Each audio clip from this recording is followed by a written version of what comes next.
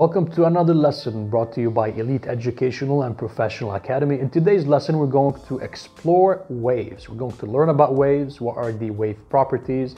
This video is a part of a sequential series in which we're going to initiate it by talking about waves, introducing waves and the wave properties, followed by learning about the wave frequencies, the wave speed, and how can we calculate all of them. So make sure at this point that you click subscribe and you stay tuned for all of these updates in which it will help you understand this entire lesson completely. If you are a physics student or an engineering student, this is a must-know concept as part of your educational development. So let's go ahead and start the lesson. So the first thing that we're going to do is we're going to place the properties on a wave. So in order to explain the properties of a wave, the best way to go about it is by visual representation. So in front of us right here, let's have an axis.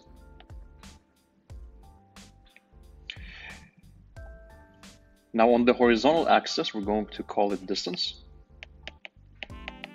which means how far your wave is traveling in the direction of travel. And on the y-axis, we're going to call it displacement. Now, often students get confused between displacement and distance. Think about it this way. You're on a jet ski and you are riding a wave. Now, how high is the wave is your displacement.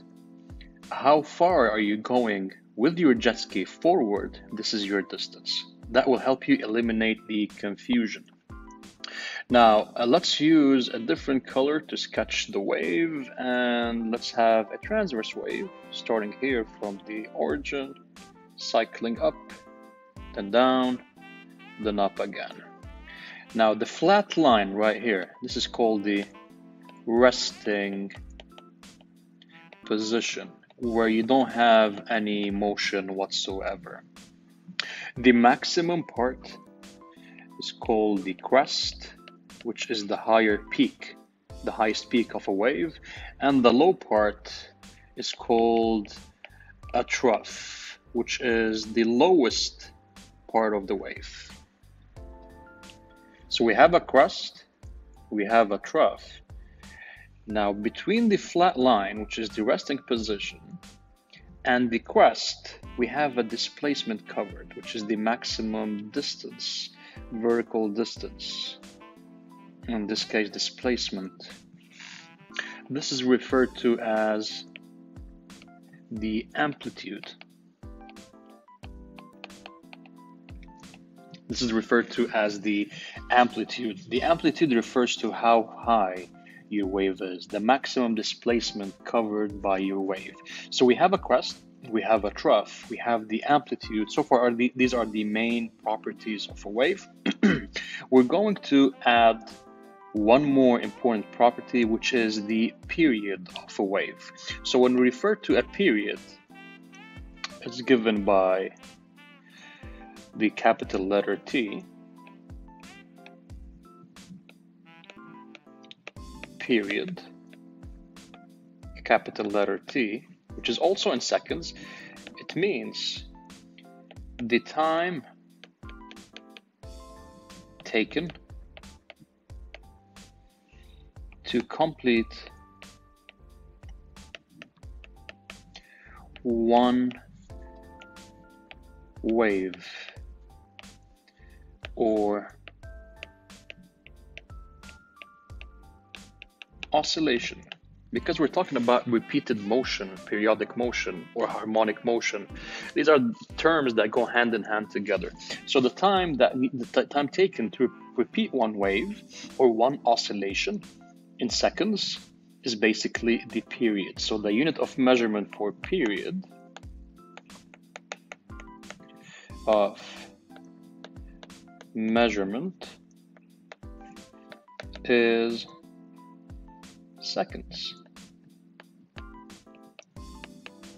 So how does that look like on the sketch that we have? So let's say I'm starting my wave right here. And let's trace the wave such that we're looking for one complete wave, right? We're going up,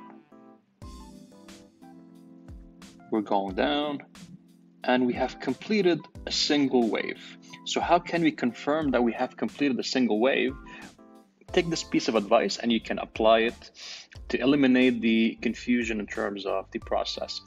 One complete top plus one complete bottom, that's one complete wave.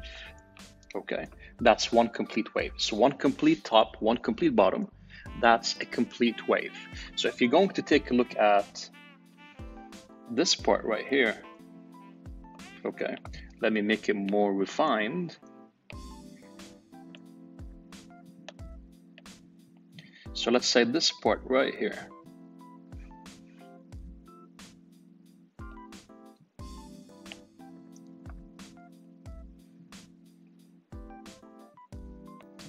Now this is a quarter. It's not a complete top. This is basically a quarter of a wave. If I need to complete it, it means I have to go all the way back down, right?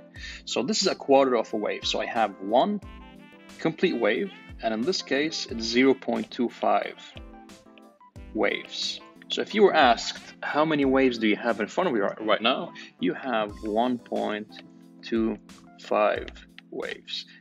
Now, this is a visual representation that will help you eliminate the confusion in terms of figuring out the number of waves. Just look at it. If you have one complete top, one complete bottom, that's a complete wave. The other pieces, they are fragments. They are segments. You can just simply add to your number of waves. And another important attribute that we should be having right now is the wavelength. This is a very important property of a wave that is often needed in order to help you calculate the wave speed at a later point, as I'm going to show you in the upcoming video. How can we calculate the frequency and calculate the wave speed? So what is the wavelength? If you're going to be taking any point on the wave, that point should be replicated on the other wave. And typically we go for the easiest ones, crest to crest, or trough to another trough. But in this case, we don't have a trough in front of me. The most convenient one is basically the crest to crest. So if I go from crest to crest, and here we go.